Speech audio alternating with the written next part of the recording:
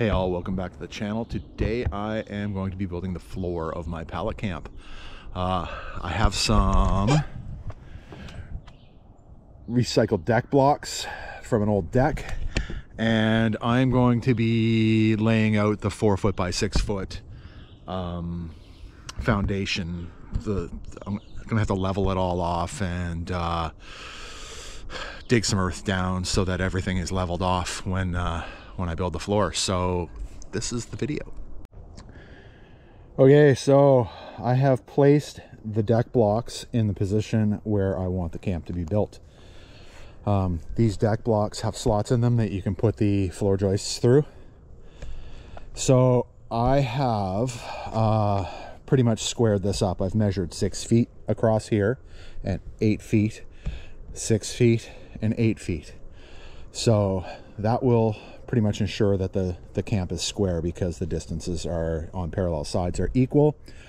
I got these deck blocks from a recycled deck that I had. So the next step is for me to get some floor joists and level them because I want the camp to be leveled as well. So I may have to dig down on some. The bugs are wicked here today. I may have to dig down some on just to level everything off.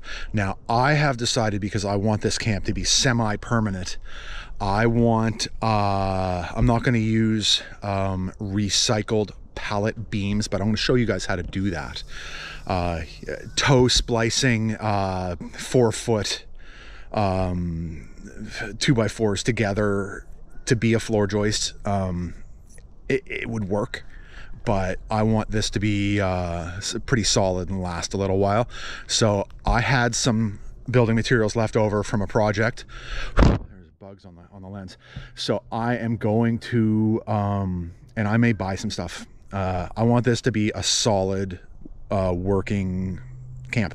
So yeah, it's not for the pallet purists. Turn back now. I'm going to be using a lot of pallet stuff. Like the lion's share of the wood is going to be pallets and recycled lumber that I've gotten. So now I'm going to bring back a floor joist, an 8-footer, and we're going to get leveling. All right, one more thing, folks. When the bugs are bad, bust out the Thermacell. Not a sponsor. Okay, so the next step is for us to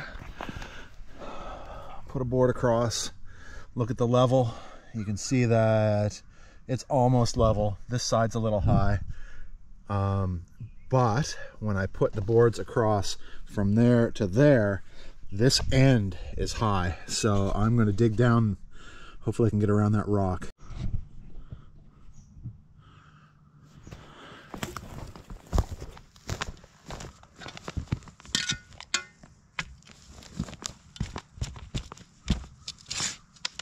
Lots of roots.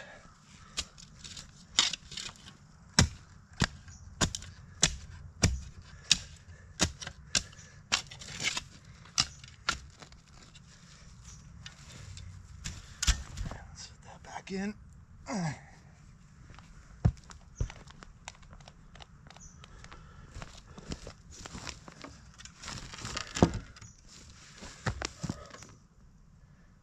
Bang on level, folks.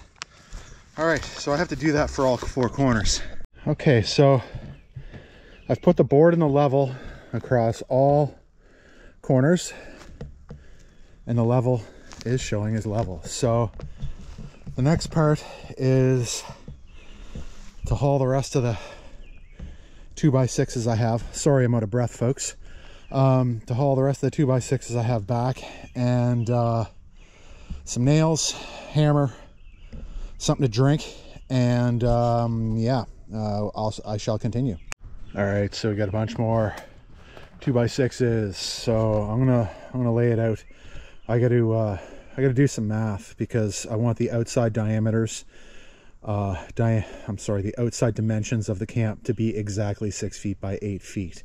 So I'm gonna leave the 8-foot boards 8 feet, and then I'm gonna have to do the math of the thickness of the 8-foot boards to make a width of 6 feet. All right, So after some complex math, I have determined that for an outside diameter of 6 feet by 8 feet outside, I need 6 feet minus 3 inches, because one of these boards is 1.5 inches thick. It's going to be 5 foot 9 inches. I don't do math quite well. Yeah, I don't do math at all. Fuck math. Okay, boards are marked at 5 foot 9. I'm going to be cutting 1, 2, 3, 4, 5, and I need one more, so I got to go get another one. So there's going to be 6 5 foot 9 floor joists going across to the 8 foot beams.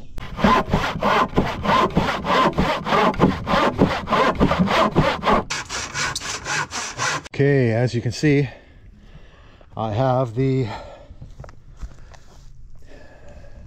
border laid out, and I've measured diagonally from corner to corner, and they're both the same number, so that means that it's square. Having it square and having it level is kind of important, unless you want a shitty little camp. So you can see I started doing the floor joists across, and my floor joists are going to be 16 inches on center, which that'll prevent the floor from being all bouncy and stuff. So I'm going to be doing that all the way across.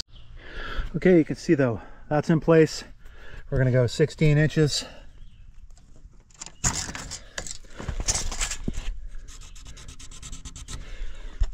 We're going to do the next one.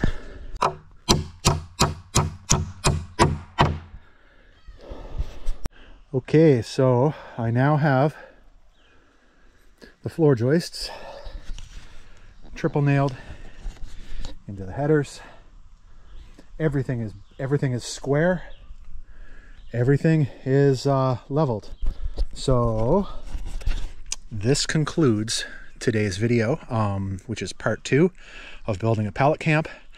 I am going to, at the end of this video, show you, if you want to do out of a pure pallet camp, completely out of pallets, I'm going to show you how to make the 4 foot stringers of the pallets into beams. So stay tuned for that. Okay, folks, so you have two pallet runners, and you want one big long beam out of that. So you put it end to end, and you toenail it 45 degrees like that, 45 degrees like that, and then you take a piece of pallet, you're going to get broken pallets, put it across there, nail, nail, nail, nail, nail, nail, nail, nail. Do that on both sides, and you're good. You now have an 8 foot beam. So that's for the pallet purists.